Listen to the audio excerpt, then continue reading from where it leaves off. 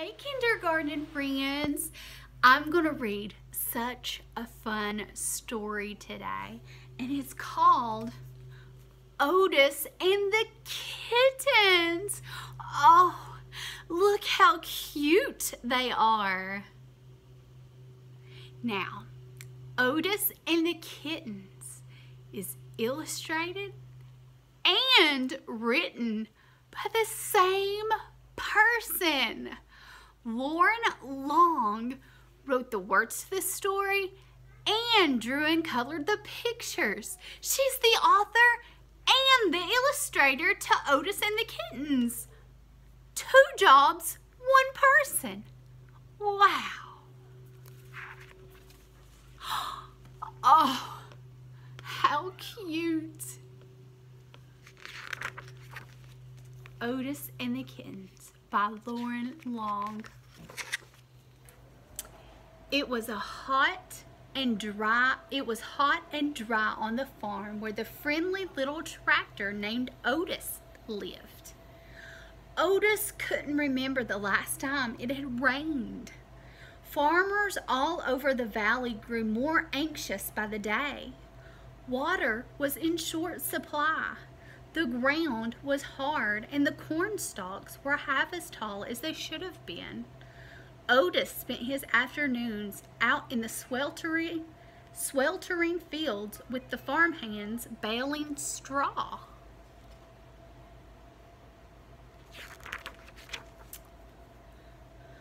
Once the load was full, with a puff and a chuff, Otis would pull the wagon into the old barn down by the bend at Mud Creek.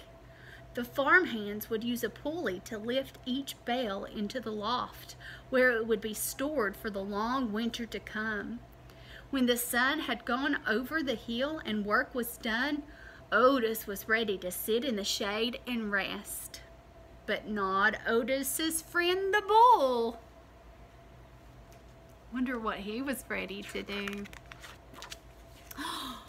Whoa.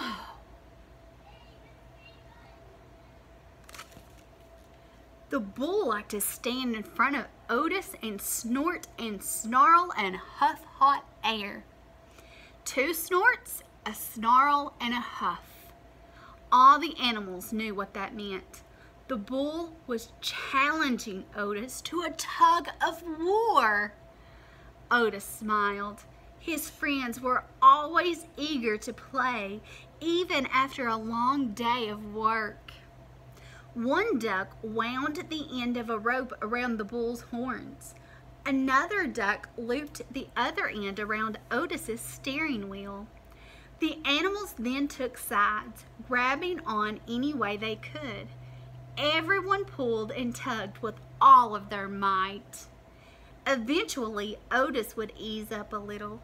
He didn't care much about winning. He just liked having fun with his friends. That does look fun, doesn't it? One afternoon, when everyone was up under the shade of the apple tree, Otis spotted something moving down in the field. It looked to be an orange tabby cat. Where did she come from? Otis wondered.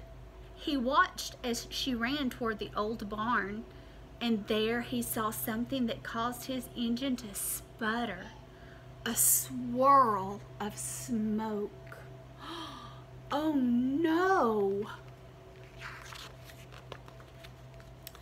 Otis raced to the barn with the animals following behind. They discovered flames coming from the loft inside the old barn. A fire! The barn was filled with brittle, dry straw, and Otis knew it wouldn't take long for all of it to burst into flames. Just then the tabby cat appeared in the barn window. Oh no, I don't know if you can see that or not.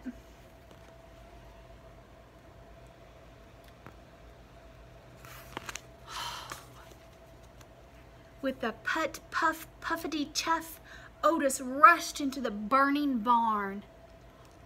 Otis is brave. Inside, the flames were growing and smoke was forming a dark cloud. The cat was pacing back and forth high above on a rafter. Otis chuffed for her to jump down, but the cat wouldn't budge. Instead, she stared down at Otis and belted out the loudest meow Otis had ever heard. What was she trying to tell him? Do you see her up there?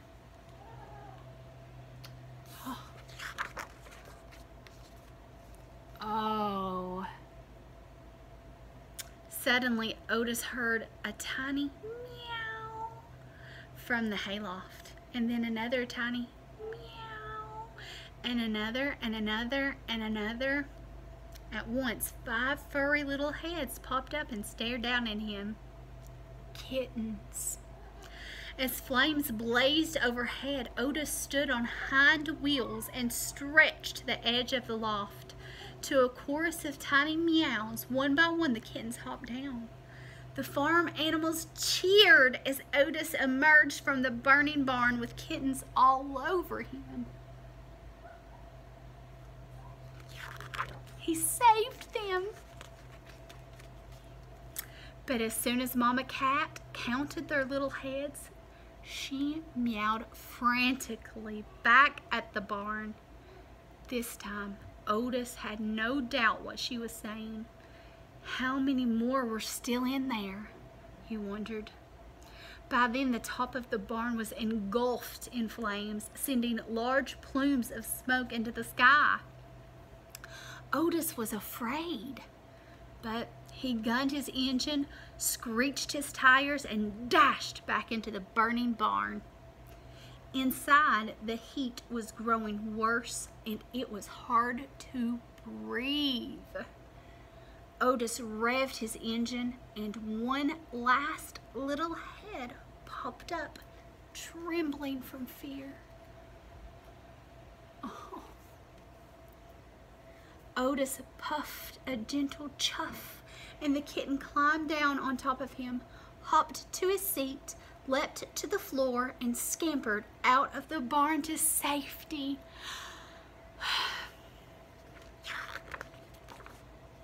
Outside, the animals cheered when they saw another kitten emerge, and they watched for Otis to follow. Inside, the flames spread by the second. Otis wheeled around to see if any more kittens were left. The old boards of the barn's floor creaked, buckled, and moaned. The walls popped. He couldn't wait another second. Just as Otis spotted the exit and raced his wheels to leave, there was a giant crash.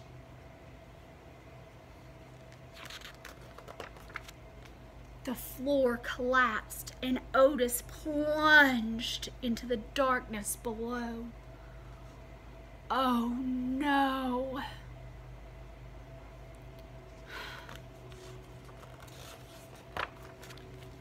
Outside, the animals held their breath, waiting for their friend to emerge. Inside, Otis couldn't move. He had fallen into the cluttered lower level of the old barn, and he was covered in dust, debris, and broken planks. Stuck in the hole with the fire raging above, Otis could hardly puff a breath. Then he heard the siren of Fire Chief Douglas in the fire engine. The farmer pulled up, and Otis heard him rounding up the animals. Help had arrived. He knew he'd be fine until he heard Fire Chief Douglas holler. Sorry, farmer. The creek's gone dry in the drought, and the water supply's too low to save this old barn. As long as everyone's safe, we'll have to let her burn. Underneath the pile of broken boards and dust, Otis couldn't see a thing or move a gasket, and his heart sank deep inside his engine. The animals had grown wild with fear. The farmer counted them one by one. They were all safe and sound. He couldn't figure out why they were acting so crazy. Suddenly, the little calf bolted for the barn door. Her friends followed right behind. Why were they acting so crazy? Who were they missing? Otis, the tractor. Inside the fiery barn, they spotted Otis stuck down in the hole, covered in boards and dust. His engine was barely running. How could they ever get him out? The bull looked up at the rafters and down at Otis. He stood in front of the hole in the floor and snorted and snarled and huffed hot air. 2 snorts, a snarl, and a huff. What does that mean? He wants to play tug of war? Now? The animals knew just what that meant. One duck grabbed the pulley rope and wound it around the bull's horns. Another duck flew into the hole and hooked it to Otis's steering wheel.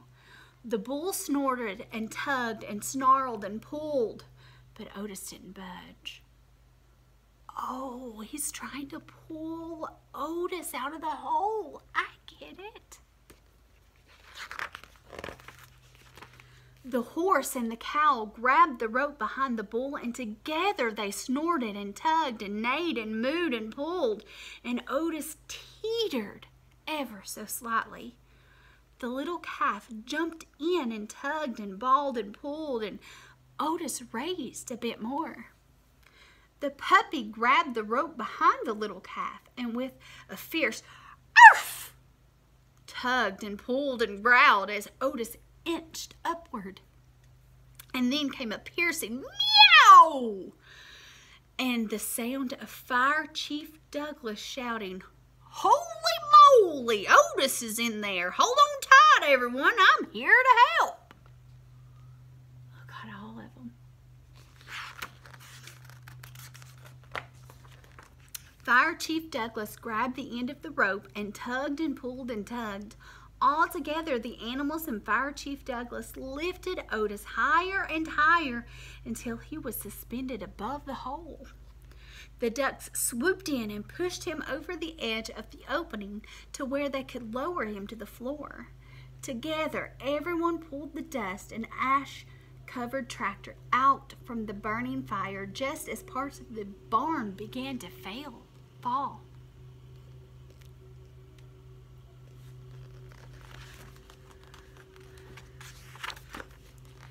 Then Fire Chief Douglas and his men hosed Otis and wiped down his frame. The cool water revived Otis, and everyone cheered when they heard a faint put, puff, puffity chuff. It was music to their ears. The kittens jumped up on top of Otis and crawled all over him. Fire Chief Douglas laughed and said, "Farmer, what say we adopt these kittens and their mama? They'd make a mighty fine addition to our firehouse family." Otis puffed a happy chuff. He couldn't think of a better home for his new friends. The end. Oh, what a happy ending. I'm so glad everyone was safe and sound. I hope you guys enjoyed this story. Miss BJ loves you all. Bye.